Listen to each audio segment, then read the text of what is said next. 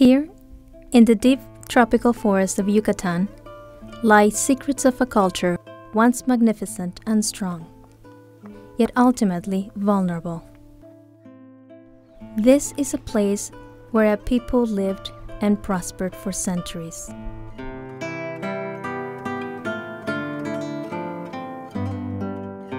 And the minds that envisioned the city, the hands that build these structures, the people who walk these paths, have much to teach us. When we choose to listen.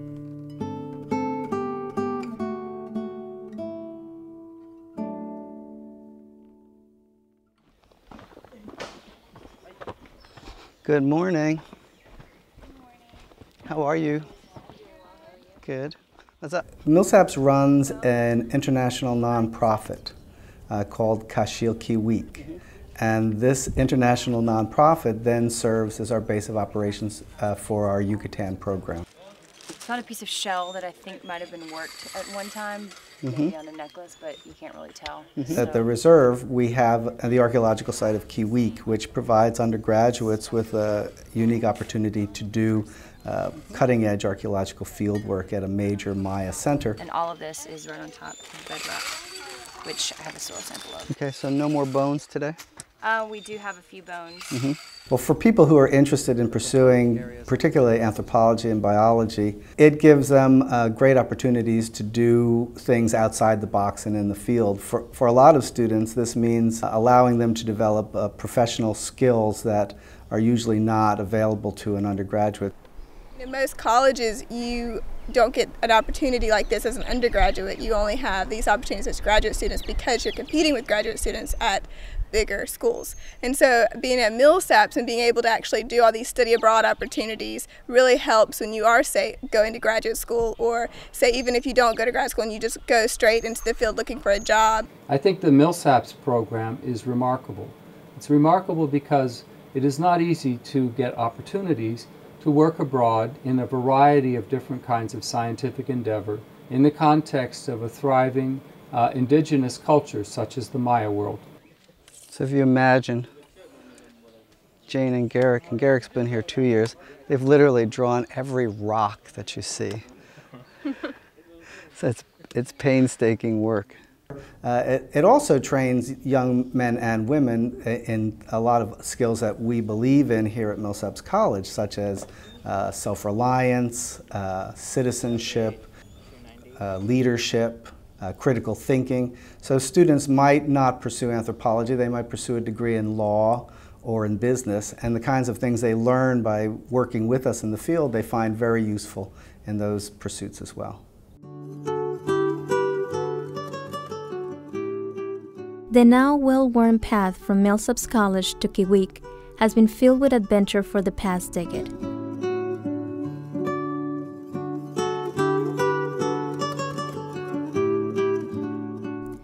Students study archaeology in this region, but are also immersed in the culture of the modern-day Maya, who confront new challenges in a rapidly changing world.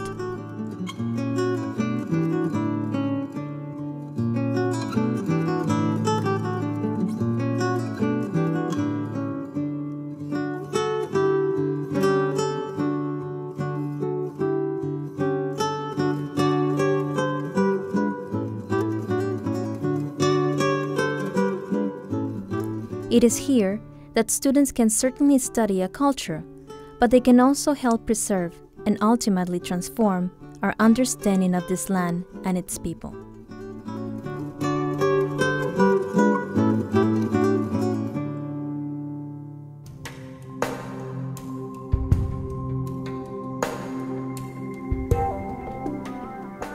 The site of Kiuic is a Maya community that was founded around 800 BC.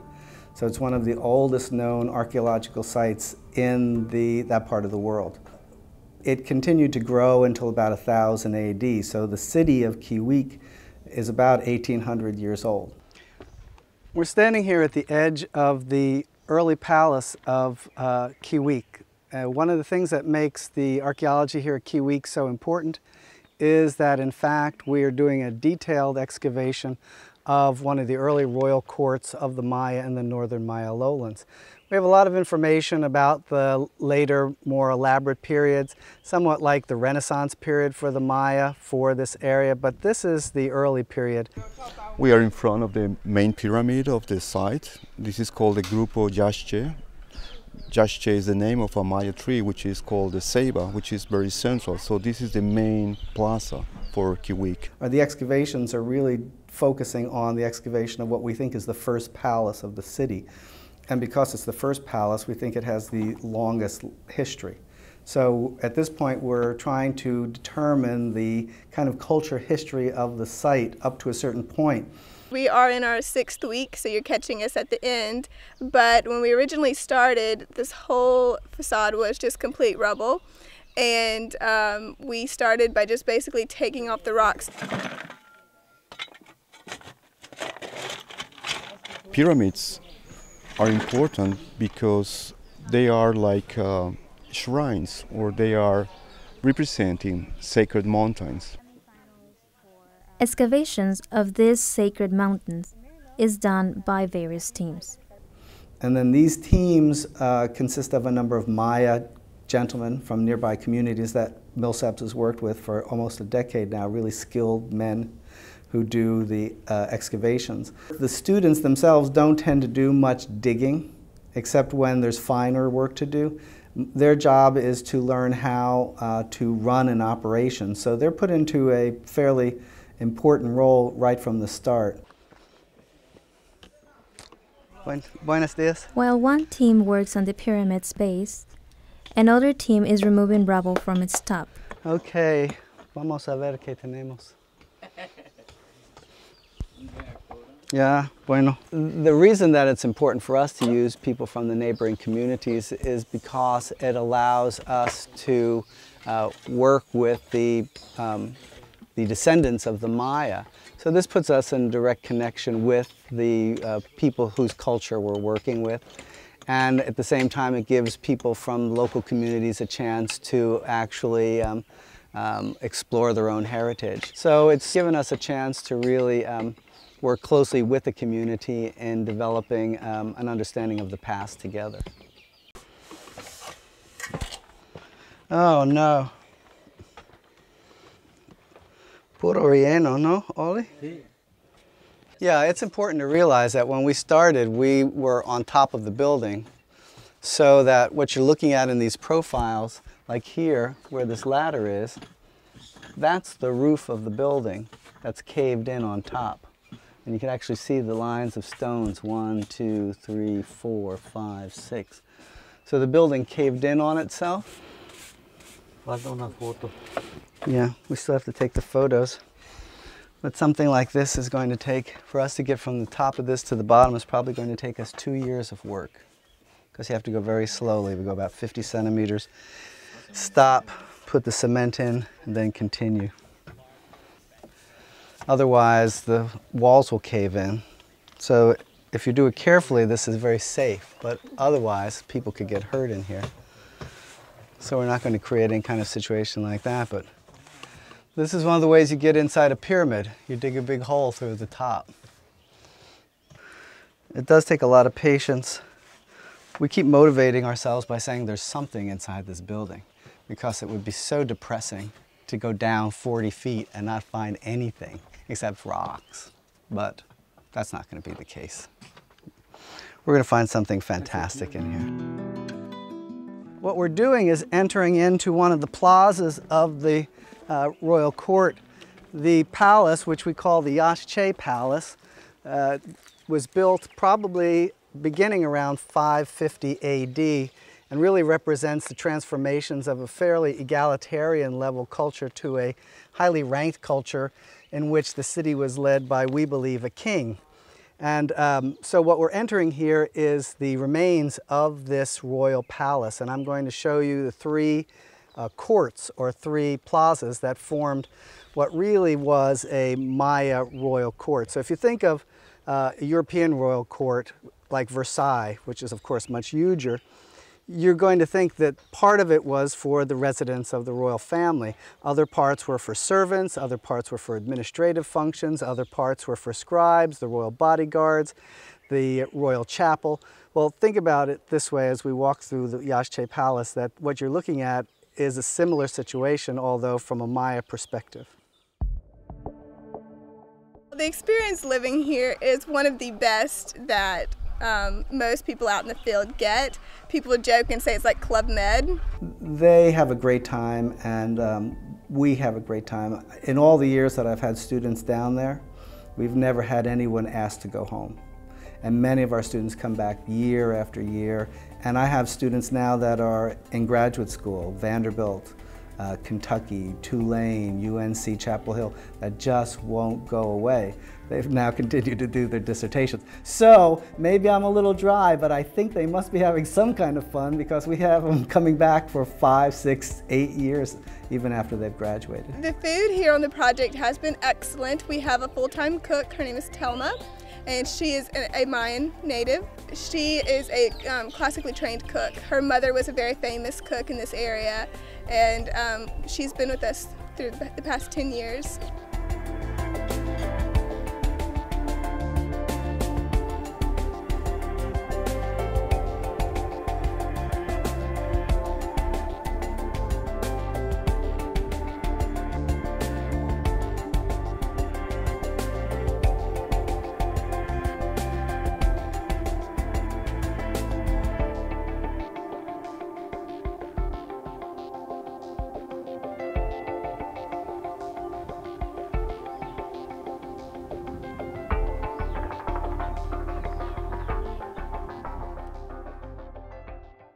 Where I'm walking to, where I'm standing, is what we call Zunun Plaza, and we believe this is the civic ceremonial plaza for the palace. Underneath us, we find the remains of the earliest village at Kiuic. So, rather interestingly, the community that we know as Kiuic, which we believe was founded around 800 BC, began here.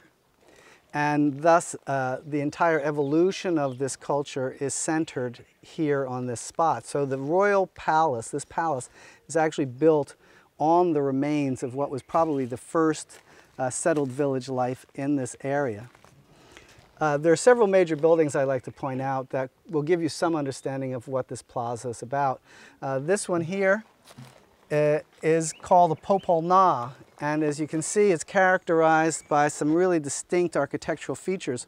One is several staircases, but very broad staircases, and a lot of times people think of the Maya as having these high pyramidal stairs that are very treacherous, and that's true.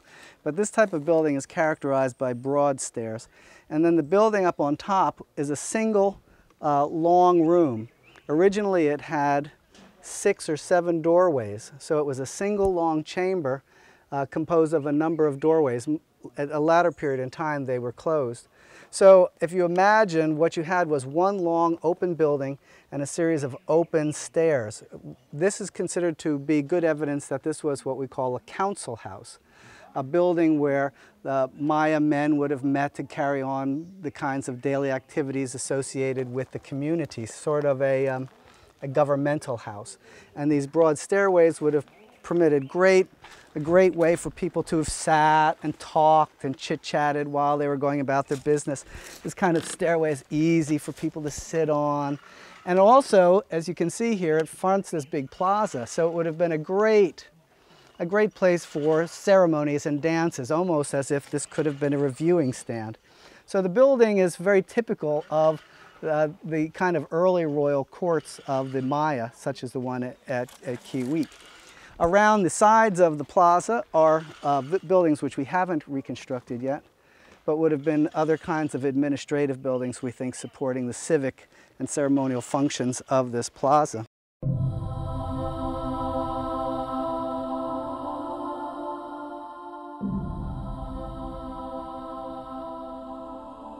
Our idea for environmental citizenship was to use Yucatan as a place to begin thinking about issues in sustainability, globalization, environmental degradation. And so what we did was we tended to focus on the Maya and their experiences as they've tried to adapt to the environment from the pre-Columbian through the modern times, which is great because the Maya, as you know, suffered a severe natural collapse or cultural collapse around 900 to 1000 AD. So we know even prehistorically they were facing great environmental challenges, and they continue to do so today. And we live on site. So we have built an off-the-grid research and learning center in the jungle. It consists of dormitories and faculty guest housing, classrooms, laboratory, and kitchen. So there's about 12 or 13 buildings out there.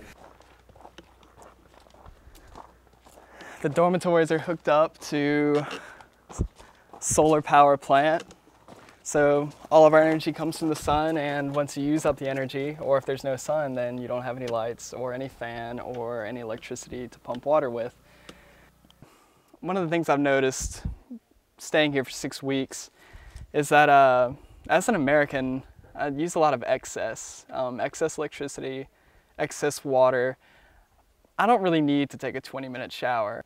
And to come out here and be able to live in harmony with the environment and not destroy it, I think it's pretty rewarding, and I hope I can take some of that back with me to the States.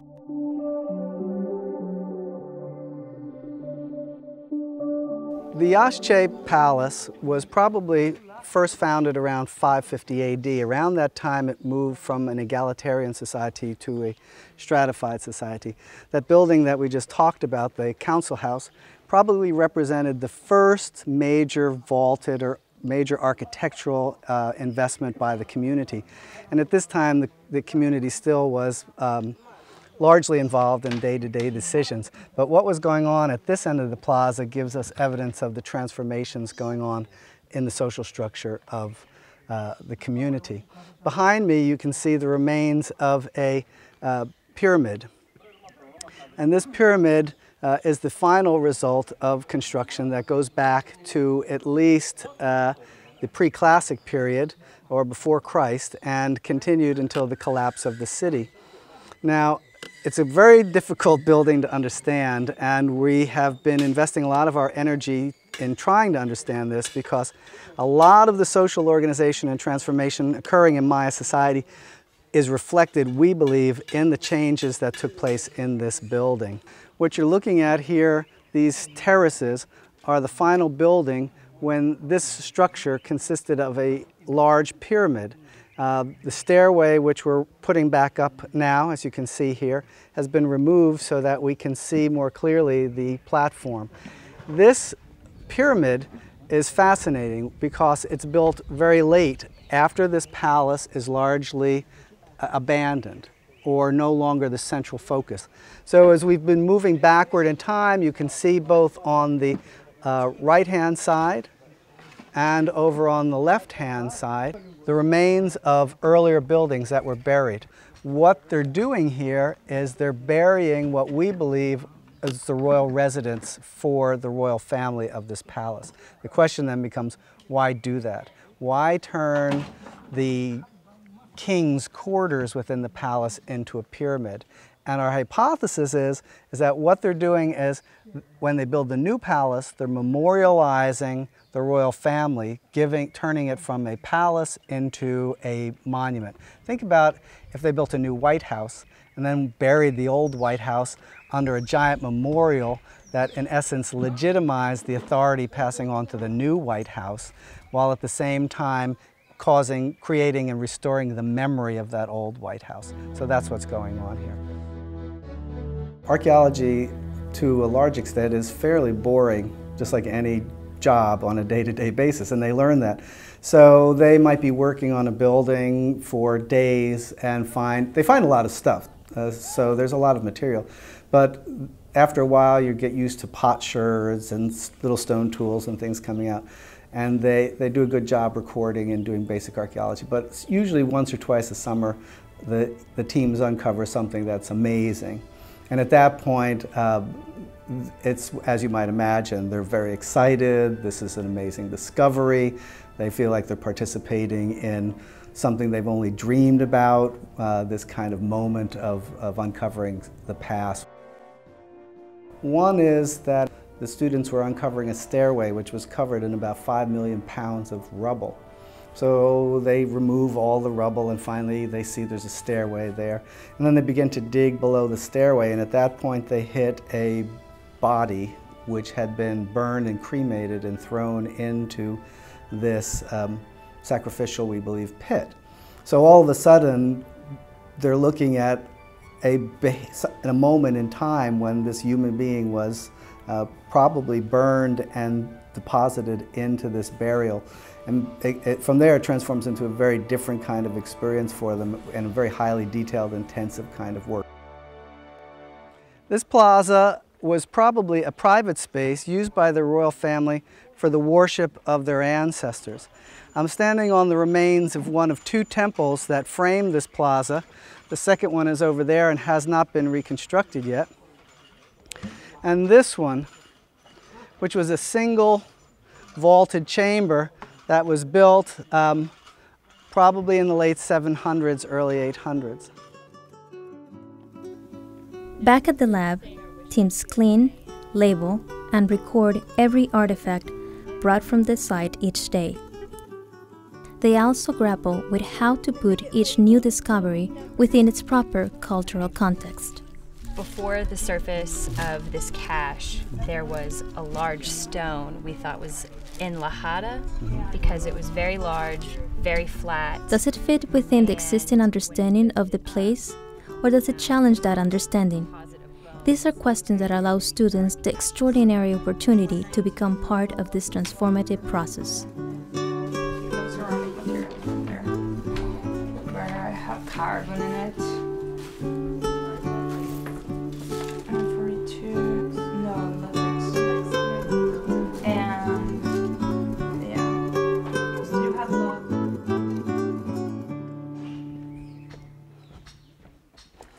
Okay, we're just entering the 3rd plaza, and the Yaxche group is called Ikim Plaza, and we believe this is the residential part of the palace.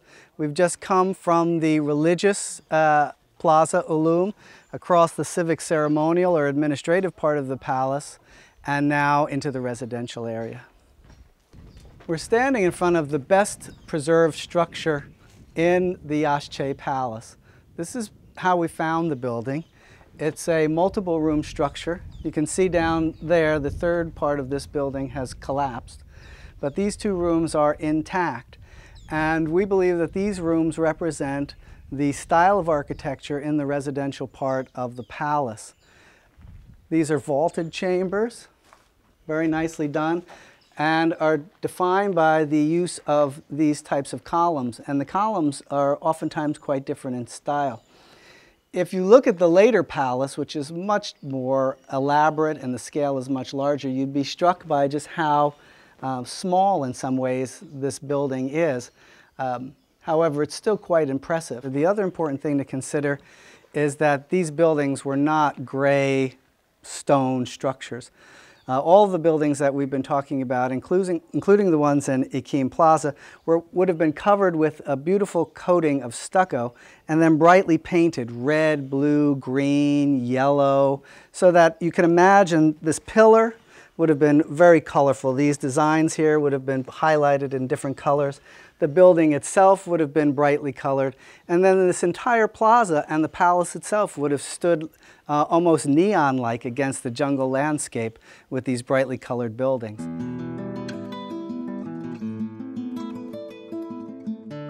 We're excavating a part of the site that's maybe a couple kilometers away from the site center, because throughout the reserve there are other archaeological remains. And this place was discovered by my colleague Tomas Gallareta, who is a big Led Zeppelin fan. And it's on top of a hill, so he called it Stairway to Heaven. Here up on this hilltop, we have what looked to be a large group of households. Based on all the materials that have been recovered from this platform this year, it looks like a kitchen. A lot of jars, probably storage jars, recovered from inside the room, even right on the floor. We had a lot of whole vessels that had been smashed over time through the collapsing of the structure and just exposure to rain and elements, but it looks as though everything that we excavated here and what was done last year in other parts of this hilltop seemed to indicate that The hilltop was abandoned fairly suddenly. As the students began to clean it, they realized that the building had been left as it was at the moment of abandonment. So what starts out as a very kind of mundane task of clearing off the soil, the first thing was that these three young women, it was an all-female team, uncovered an offering in one corner of the building. So I go up there one day and they've got these two beautiful pots that they uncovered. And from there on, almost every day they were finding something amazing, a cache of axes. And then as they cleaned the interior of the room, they found the entire, it would be like if you walked out of your kitchen, left smashed, everything was smashed on the floor. So in that particular case, this is an amazing discovery and really a very important one. So they were thrilled, as I was, to have that happen. Sometimes archaeology isn't so much about what there is, but what there isn't. And in the case of the Iquim Plaza, what there wasn't has been a major clue for us in thinking about the way this residential plaza might have looked 700 AD. Where I'm standing was covered with stucco, concrete. The plazas we visited, the large ceremonial plaza, the religious area, those were covered in thick coatings of stucco, and as we've showed you, many floors of stucco. So when we dug over here in this part of the plaza, we were surprised to find a total lack of plaza floors. The only thing that characterizes the middle of the Iquim Plaza is dirt. And so you can or perhaps cannot see that around the edges, there's actually the edge of the plaza with a very well-defined area where there was no stucco. We think that this indicates that this area was in fact left green. Perhaps park-like, that there were trees and plants here that would have really softened this plaza and made it much more enjoyable for families and people who would have worked and lived here. And we imagine that this place would have supported the staff of the royal family, as well as scribes, others who would have carried out elite activities, artisans, and warriors that would have served the royal family. It's the end of the field season, and students load up artifacts to be transported for further analysis. Some of them will be sent to Millsaps College, to its state-of-the-art Keck laboratory.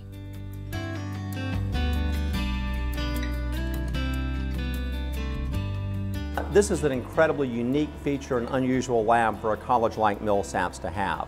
And that I do not know of any college in America undergraduate that has this facility, and certainly not the expertise and staff among multiple departments that are truly interdisciplinary, that were willing to share those abilities and resources for a focused project. I have very sincere, thankful feelings for this project because it does give you a great opportunity to learn new skills. We do have a small field course here that you can do in Jackson, but it doesn't even closely come to what you do in the field in Kiuic. People often call projects being interdisciplinary when they simply combine two fields and present the material both in a course or in a project that's going. I say this project is truly interdisciplinary because in this case I generate a lot of the physical evidence. What was used in a pottery sherd, what residue is found in it, and I can do the chemical characterization of what they're made out of. What I can't answer is the cultural context of how it was used. So it's very interesting to kind of be in the middle of two worlds. On one side I know how to work all of the instruments in this lab and the kinds of information that I can get from doing wet chemistry and analytical chemistry, and also I know how to take the information that is given to me from an instrument and put it in context with a culture, with a site, and kind of determine information from that point on. I really enjoyed it just because I read so much about the Maya, and I had kind of fantasized like what it would be like to go to the Maya region, and it was just really amazing to bring everything that I'd read in books and everything I'd researched to life.